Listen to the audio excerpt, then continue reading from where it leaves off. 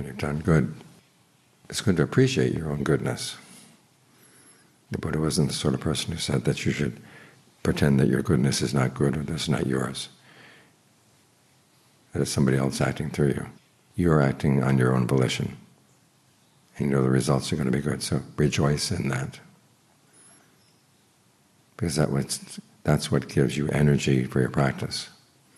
Without that energy, things get dry very fast.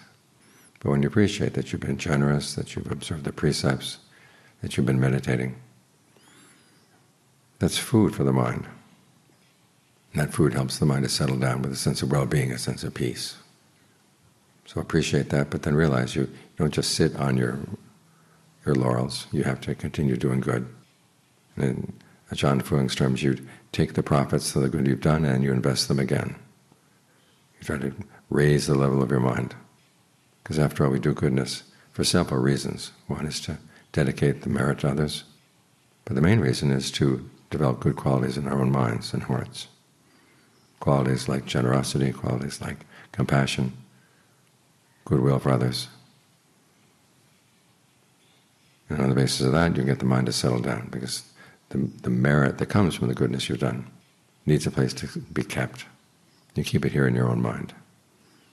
And the mind is in good shape. It's got a good center inside, and it's not leaking out through its eyes, ears, nose, tongue, and body. And you can keep the goodness you've done. In other words, the sense of well-being, the sense of self-esteem that comes from doing things that are good.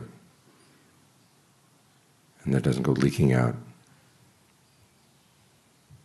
This is John Lee's comparison. He says it's like having money that you put in a pocket. If there's a hole in the pocket, then the money drops out. What are you going to blame? You're going to blame the money or you're going to blame the hole? Well, it's the hole.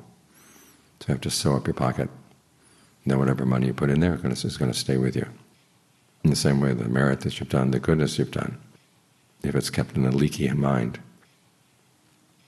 it's going to go leaking out. And then you've done good, but you don't feel that much nourished by it.